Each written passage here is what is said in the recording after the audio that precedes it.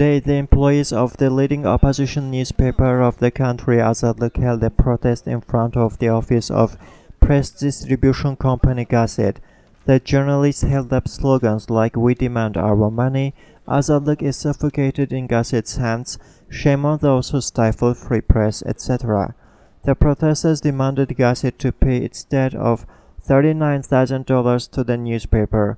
This sum, which is the newspaper's share from the sales, has piled up for more than a year. The assistant director of Gasid publishing company, Agali Ismayilov, came out to talk to the protesters. He told them that Gasid doesn't have money to pay the debts. "We aren't able to pay our debts, neither to you nor to the other newspapers, including the government newspapers," he said. He didn't explain any reasons for that though.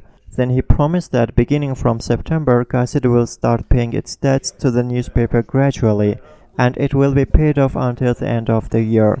Deputy editor of Azadliq said the newspaper can't wait till September because they have to pay their debts to Azerbaijan Publishing House. "This response doesn't satisfy us, and we're going to take legal action against Gasid, demanding them to pay the debt," said Agiev.